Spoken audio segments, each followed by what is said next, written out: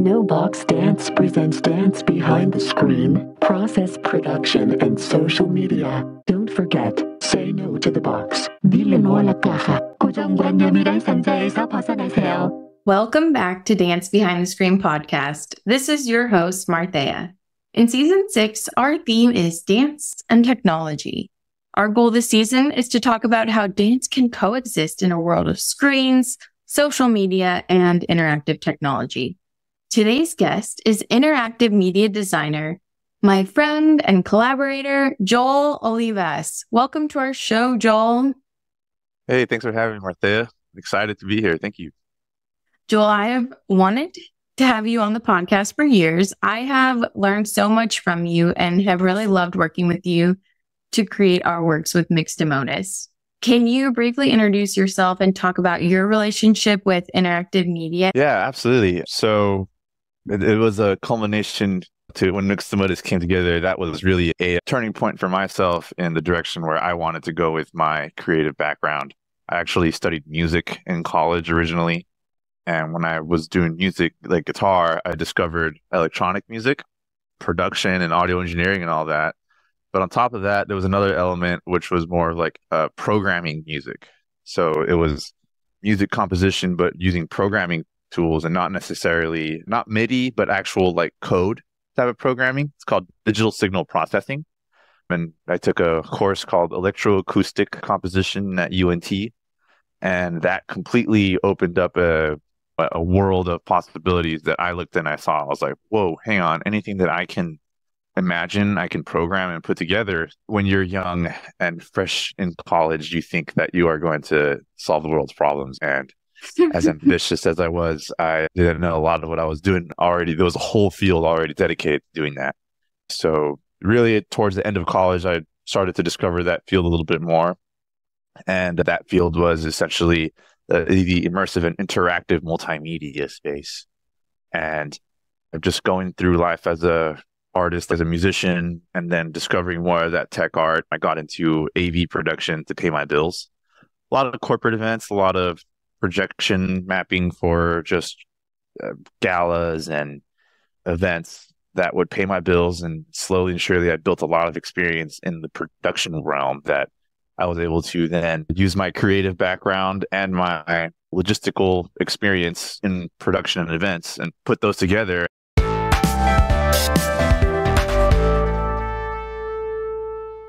Well, Joel, I would love to talk about your different experiences with interactive media across many landscapes, like you were talking about, from really low budget, like Mixtamotus getting started, to some of your other projects, like working with Meow Wolf or ARTECHOUSE, even at CES. So can you talk about your role with maybe one of your favorite organizations that you've worked with, and what would be similar working with maybe a smaller budget organization to then a larger budget organization? That's funny because the process requires you to start. You never start at the top. Like you're not going to get hired by the top dogs in any industry with zero experience or even minimal experience. And so really one of my favorite groups has been Mixtamotus to work with, because not only am I one of the leaders and I implement my ideas into it, it's like responsibility that's put on me to execute this. And so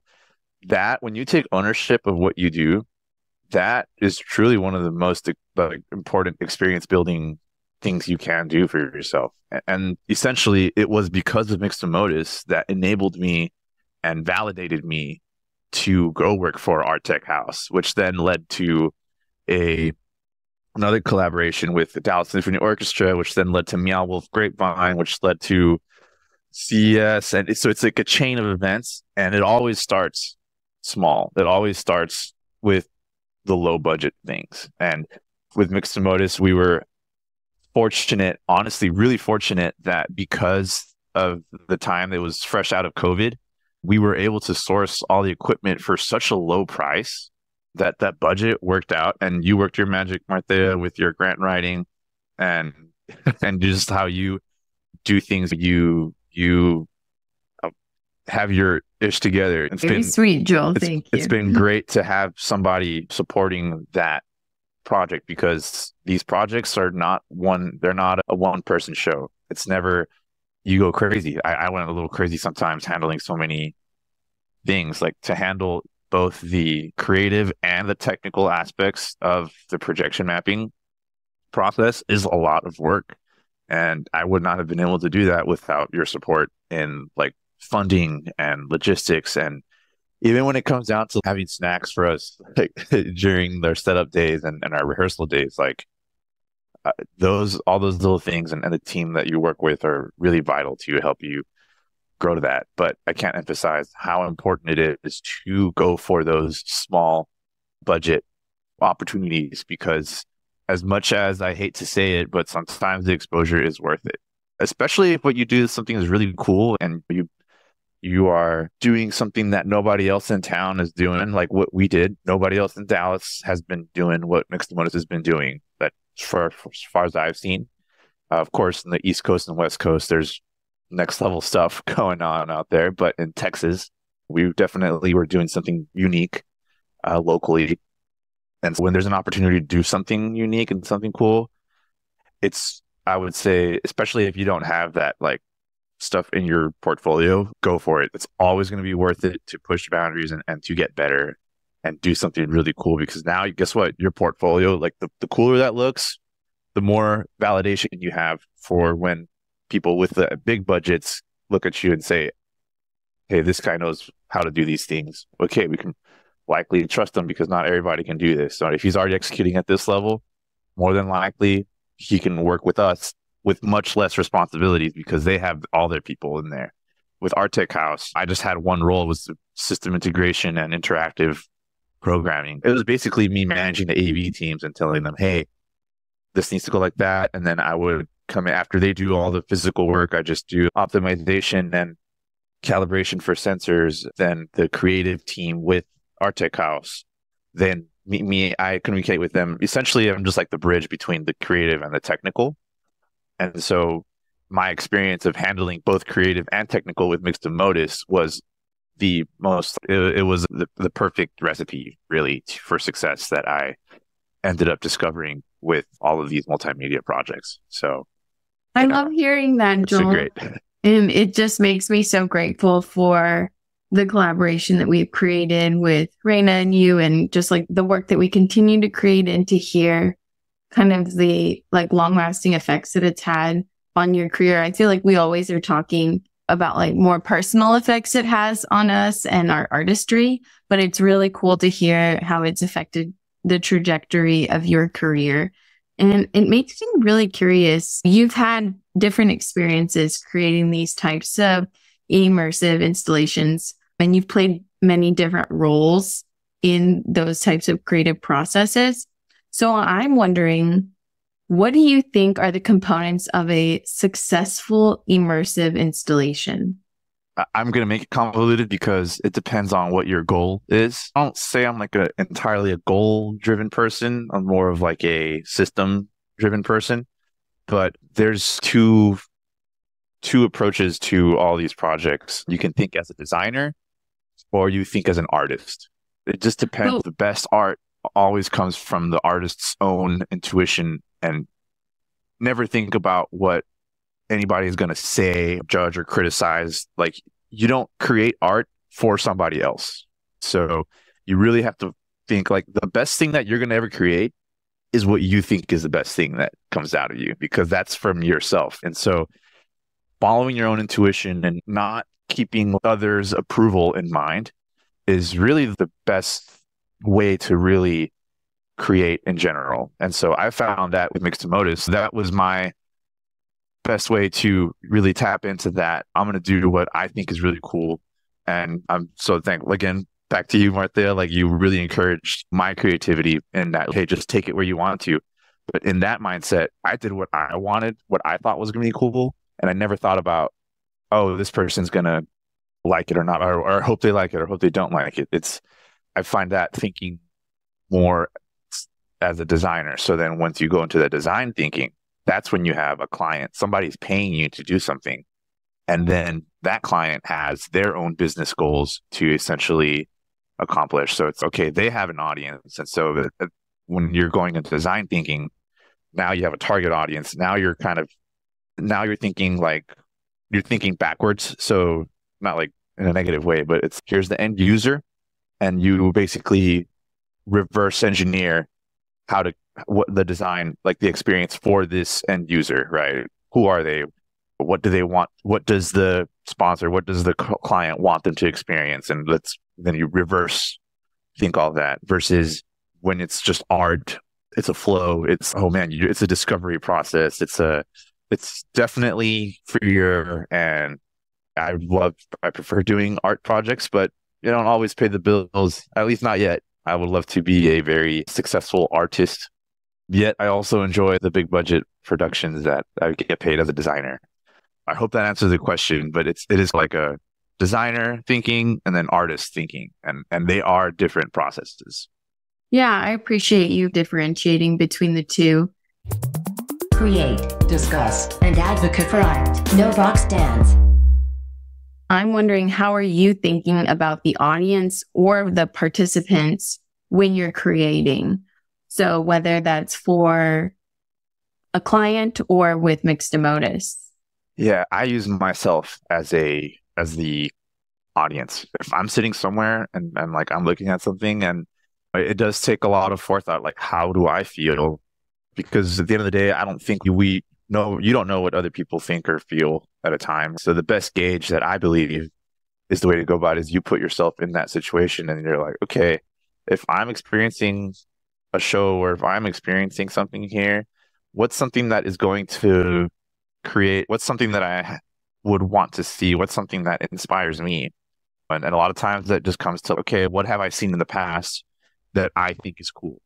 Yeah, and then I think that does touch on the whole thing that's going wrong with Hollywood, is everything's focus group driven. Movies aren't made the same anymore because it's always like rehashes of proving things that have worked in the past, and doing all like data based idea creation. And I'm just like, yeah, I really don't think that is the way to really create something that is genuine, innovative, and a good experience for people, because you're just using the same old stuff that has happened before. And to go back to how I was saying, when you're an artist's way of thinking is you don't people please when you're in the creative process. I'm trying to like please myself. I'm trying to put myself in the shoes where it's like, hey, if I'm here, what do I think is going to be cool? Because I'm already involved in this space so much. What I think is going to be cool is a more, let's say, experienced palette of what people that have never experienced these sort of installations are going to have. And it's think of a sommelier, a wine professional. It's okay, are you going to pick a wine if you're not even a wine drinker and you just get Trader Joe's wine all the time? You go to a restaurant and it's your experience as a restaurant. Oh, you got all these picks here. Are you going to take the sommelier's experience like with your wine pairing, or are you going to just go off on your own off of your Trader Joe like knowledge, right? Not to dog on Trader Joe's wine, because it's still fine wine.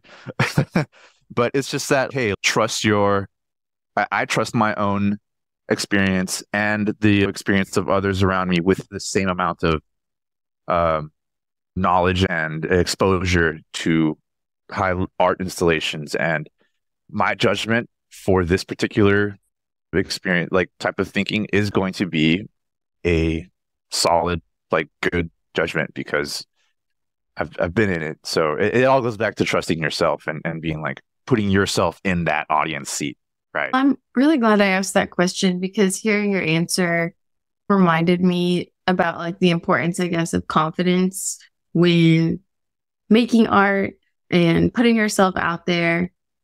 And I feel like I felt like when making art, like in school, there was more like permission, I guess, to be like playful, because to me, it felt like the stakes were less.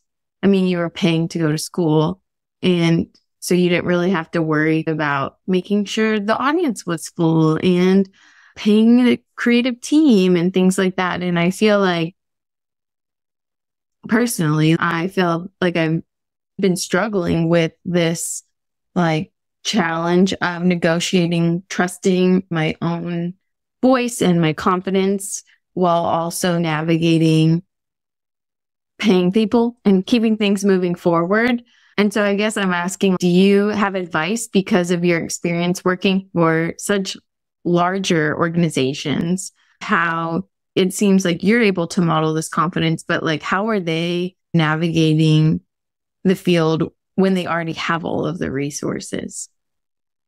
That is more one of those, not to sound like a self-help book, but there's a lot of elements of confidence. You nailed it right on the head. It is really all about confidence and the grit to push through those difficult things.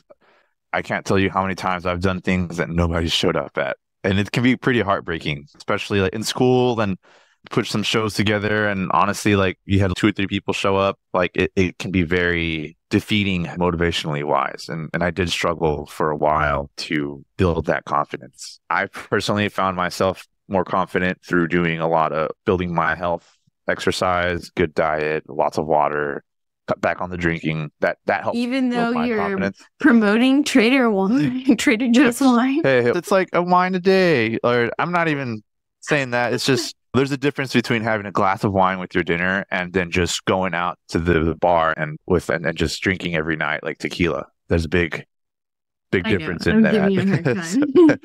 But yeah, it's just grit, and you really have to lead your own projects is not easy at all.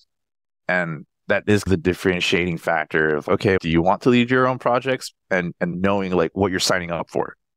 Because if you want to do your own thing, guess you need to really have a lot of willpower, and you really got to have that desire to go through all of the unpleasant things like the rejection, all the extra amount of work that you have to do with promotion, marketing, and then it is a mental strength thing, I believe. And if that's not somebody that you can identify as like this, like super motivated and just you're taking punches left and like beat downs left and right on, and you can go forward without the validation, eventually you'll get the validation, but you got to just really iron through hardship to get to that.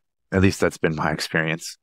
Yeah, and I feel like that definitely speaks to knowing your own internal values on which direction that you want to go. I think that personally, both avenues are enticing and rewarding. It just depends on where you're at, even in your life. Different chapters might require different things from you. I certainly see so much value in the past, like dancing for other companies and getting to learn from their years of experience and connections to different venues and things like that, compared to the process now with mixtamotus being more of an entrepreneurial approach to sourcing our own funding and support and marketing, like you mentioned. Yeah, and that brings up another point, is cannot undervalue the value of working for other people with more experience and that have been doing it. Like I learned my skill set and my knowledge and my ability and confidence skyrocketed after the first time I worked for ARTECHOUSE. It opened up an entire just things that I have never seen done at a scale, like things that I've always studied and just, oh man, this would be cool, but I never actually saw executed at a large scale commercial level.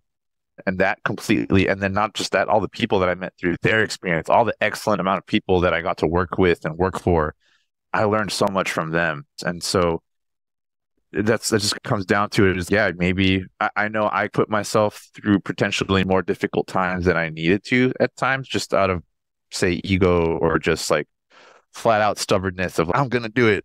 Yeah. But really, the real value comes from learning. And the best way to learn is to learn with excellent people who are really good at what they do.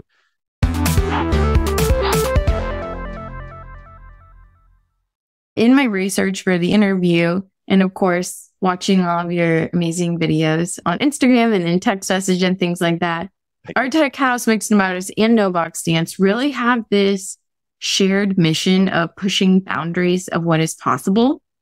And I wonder, what boundaries do you think need to be pushed when it comes to art making in the interactive media space?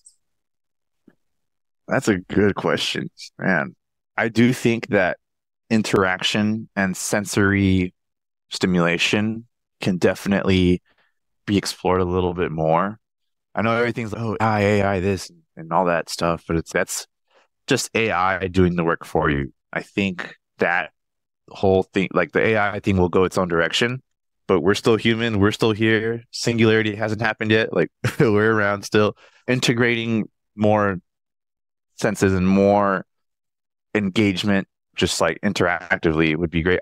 One great example that someone probably the coolest pushing of that boundary so far that I have seen that it's going in that direction is actually the Sphere in Las Vegas.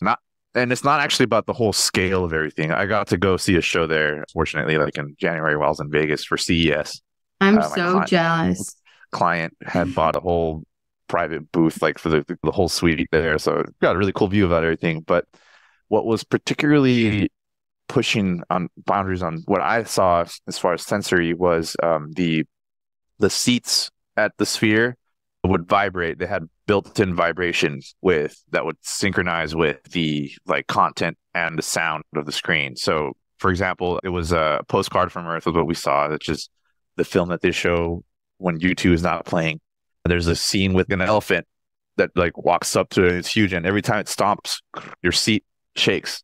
So you're feeling you feel that it basically it just bridges that gap between the digital and the physical more. So the more we can physically emulate the digital, I think the more we are able to push those interactive boundaries, right? They also had they had fans at the bottom that were scented, scenes where you would actually fly from Earth into space into Mount Everest. All of a sudden it's like you get hit by a gust of wind, and it smells like mountain, it smells like snow, it smells like clouds. And then you go into like jungle, and then it smells like jungly, and it smells like, or when it's thunderstorming, it smells like wet dirt. It's just like the smell. I was so amazed. The city, I guess they didn't go with the sewer smelling, but which is a good call. But even just all the environments that they would switch to, not every single time, but often here and there, they chose great moments to implement those senses, right? That sensory stimulation, and it was a great balance of stimulation overload and then just letting it cruise. And I do think that the more senses you stimulate, the more heightened the experience of whatever you create is.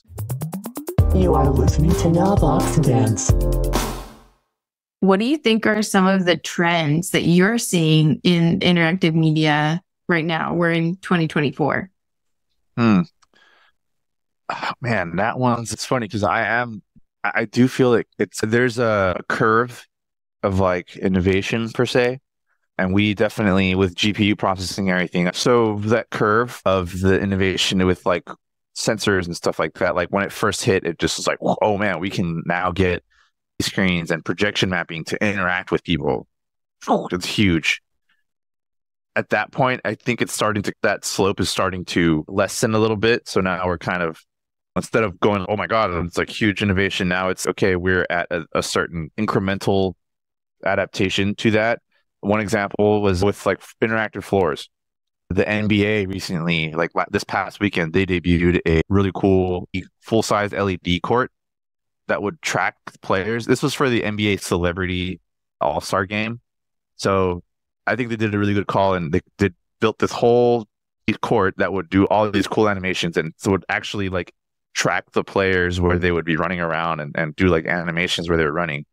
It's not as cool basketball. It's like the basketball game itself isn't as good as NBA players. So they definitely did, I think, was genius that they brought in that interactive LED court to make up for the crappy basketball of the celebrities. And it just kept me engaged. Like I would not have watched that game if it weren't for that. Joel, with the NFL this year, I can only think of two examples, but I know there was one game that was like, I think it was in London or something like that. And like, it looked like it was Andy's room in Toy Story. And then more recently, it was like a Nickelodeon partnership or something, because like when they went into the end zone. Oh, you're talking about the Super Bowls, right? Yeah. Yes. Yeah. Okay. The Super Bowl. The big ones. Yeah. Into the like end zone, right? And then it was like slime and stuff. hmm Yeah. Like So, with those types of like animations overlaying on what's happening live. so I would say that definitely that's like augmented reality. And then you have the Apple Vision Pro, right? That new headset that they're coming out with, where now you can basically it's like Iron Man, but you can put holographic stuff that you can see in there. And all that interaction, it is the barrier to entry is a little higher for that still. Yeah, it's so And so expensive. it's very expensive. And I guess once we that those sort of things are definitely more like individual experiences versus I don't know, in physical in person sort of things. Because it's with the sports stuff, they definitely are able to do more things that you can only see on the TV. The Apple Pro things, unless everybody has the same like unless everybody has one in the same room and they sync up all together, then you can experience something collectively. So I feel like maybe that curve of innovation that I'm talking about, it's more just, it's maybe not so much like a curve like going up or down, but it's like branching out. So now you have ways to create interactivity with a multimedia spectrum. It's okay. You can either put a camera on something and then projection map it, or you can put on like the headsets. Now you have augmented reality, virtual reality.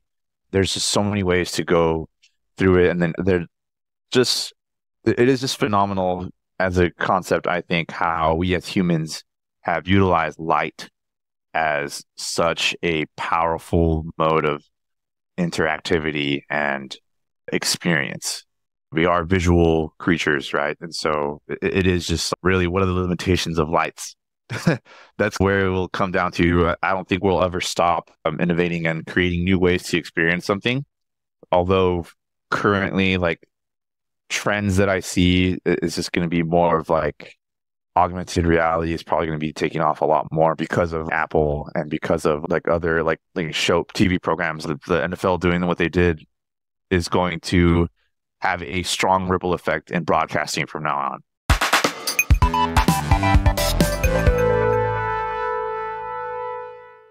Roger's innovation adoption curve is essentially where in that curve, like all what we're seeing in the big mainstream stuff is already at the latest early majority. A lot of these like innovation things are probably things we haven't seen yet that are done by the innovators and early adopters. It's a lot of experimental stuff going out there, but a lot of it is still, I personally feel like it's still like the same tech. It's just improved. I haven't really seen anything that's like really like crazy innovative other than the obvious progression of augmented reality. So now we have mixed reality, augmented mixed reality, the same thing, where you have you have the headset that you can still see the rest of the world, but you can add digital elements on there. I think that's the closest thing to innovation that we are currently experiencing with actual like technology being developed. But at a certain point, what more can you do with like interactive projection? That's more of a creative like content and art driven question and less technology capability wise. That's a great perspective. And Joel, I know you've created a new venture. So I'm wondering if you can talk about your new venture, Amuse. It is a immersive and interactive multimedia production studio. Amuse Studio is my new business that has unofficially launched. The website's getting done. I'll be finishing it pretty soon myself. And that is going to be essentially a studio that also collaborates with many event planners and creative directors and just pretty much anybody that wants to build something technology centered.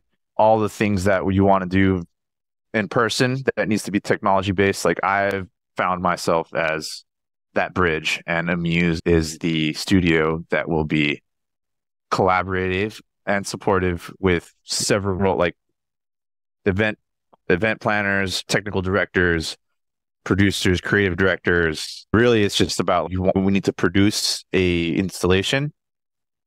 There's so many elements on that, and Amuse is going to be one of those elements in Dallas that can absolutely make some innovative and challenging projects happen. Well, Joel, I'm so proud of you. And I feel like when we met back in, what was it, like 2019, 2020, it's really been such a pleasure to see how much you've grown as a person and just as a creative. And I really cherish our friendship. And I'm really glad that you came on the podcast today. And to wrap this up, we have our final 2 segments. So we have our questions from the No Box Dance archive. Do you think social media is influencing the dance world? And if so, how does it influence your work? It's 1,000% influencing everything. And I've only recently started to realize how important social media is for anybody in the creative space. All of these projects that I got was because of social media. Like CES happened. Well, I met somebody at a bar that referred me to their boss, but then I've only received that validation from that referral because they saw me and what I was doing on social media over like the year and a half that we had met. So I'd met this person, over a year and a half passed by, and then she referred me to her boss because she saw me with all the progress that I've been doing over the year. And so because of that, it is so fast paced though. Like it's hard to keep up, like trends. You never know, like something goes up in there, and trends will absolutely affect your audience. And so that kind of is a tough question where it comes to how to balance that, but it's obviously affecting your audience. It all comes down to audience. So if you want to grow your audience and if you really want to put on that more entrepreneurial cap and be like growth and numbers and profit, you follow the trends. If you want to really dive in heavy into like artist integrity and I'm going to do what I want to do and just be that artist, I think there's still a lot you can learn from the structures and the analysis and data analytics from social media. How do you say no to the box? You say no by just refusing to people please. Don't be a people pleaser. Do what inspires you. Do what you feel called to do. Your voice is unique and nobody else is thinking what you're thinking. Flash 4. We have our final segment, our Flash 4, where we ask all our guests to answer 4 questions in a flash. So as fast as possible. Are you ready? Okay. I might have to do a extra take, but okay, let's do it. If you had to recommend a resource to our audience, what would it be? YouTube. What was the first dance you saw? In college, it was high school talent show. Yes. Do you think social media has a positive influence on the dance world? Yes or no? Yes and no. Yeah, that's a next trick question for sure. What is your favorite social media platform? Currently, Instagram. TikTok is coming. Well, Joel, again, thank you so much for taking the time to be on our show. I really loved having this conversation on air with you. Is there anything you would love to leave our audience with? Follow No Box, follow mixtamotus. We are working on some really cool stuff. Shout out to Martheya, Reina, and Yejin, right? I'm sorry, did I pronounce her name right? Yeah, for running, and also Azaria, excuse me, for just keeping that up. They are really embodying even what I'm saying. Do what you want, seek that information, reach out, don't stop doing your own thing, and just watch. No Box is going to get big, so don't sleep on it.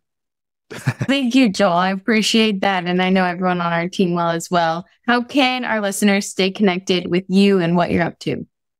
So you can follow me on Instagram, which we can put on there. Thank you. It's jolie.dt. And I think for right now, just keep an eye out with that. Amuse will be launching really soon. Social media is the best way to do that right now. And the website will be amusestudio.com. Fabulous. Thank you, Joel. Thank you, Martheya. Dance Behind the Screen podcast is produced by No Box Dance, an art service organization that creates, collaborates, and discusses art with artists and the public. Dance Behind the Screen podcast is co-hosted by Azaria Hogans, Raina Mondragon, Martheya Nygaard, and Yejin Choi, with sound design by Daniel Rosas. Thanks for taking your time to tune into Dance Behind the Screen, a bi-monthly interview series where we go behind the screen to question process, product, and social media. Be sure to follow us on social media at KNOW Box Dance. See you next time, and don't forget to say no to the box.